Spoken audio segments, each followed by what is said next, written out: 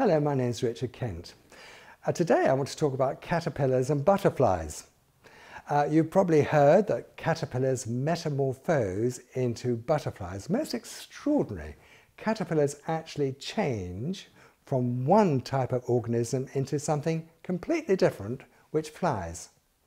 One thing that may surprise you is that the DNA, the deoxyribonucleic acid, the genetic code of a caterpillar is identical to the DNA of a butterfly. They're absolutely identical. And I'll talk about that in a moment. Let's just concentrate to start with on a caterpillar.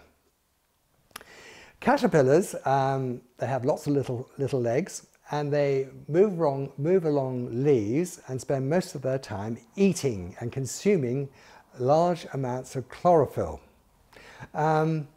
At some point in their lifestyle, they then spin for themselves a silk cocoon and tie themselves to the underside of a leaf.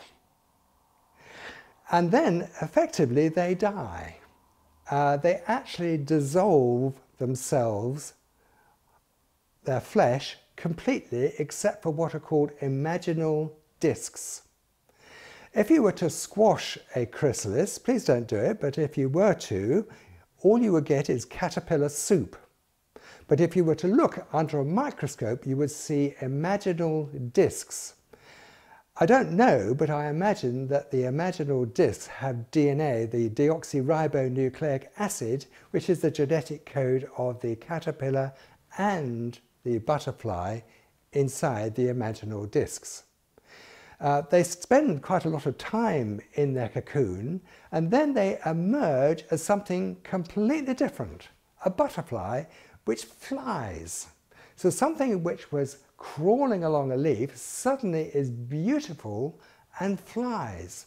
And here's a parable for you and for me, because we have DNA, all of us have DNA in our 100 trillion cells, and this DNA actually is the DNA, our genome, which provides the information for all of our 100 trillion cells.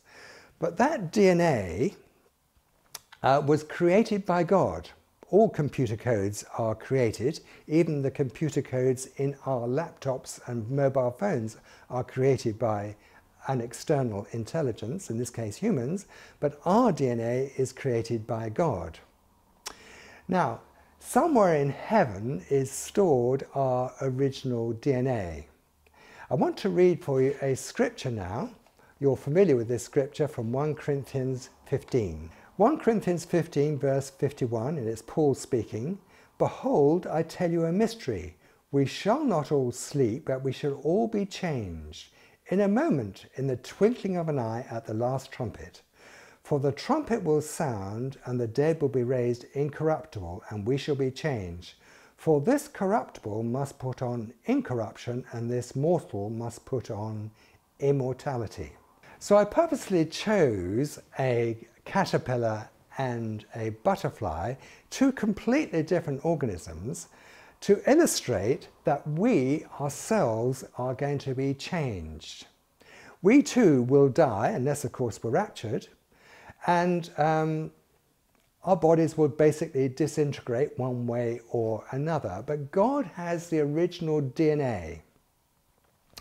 In the case of a caterpillar, the genes are switched off. When he's in the caterpillar form, the genes are switched off so that the caterpillar doesn't turn into a butterfly, but in the case of a butterfly, the caterpillar genes are switched off.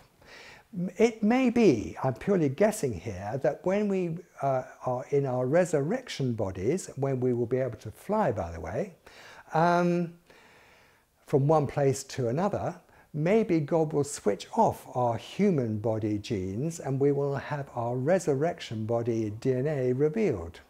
We'll have to wait and see. Thanks for listening, and God bless you.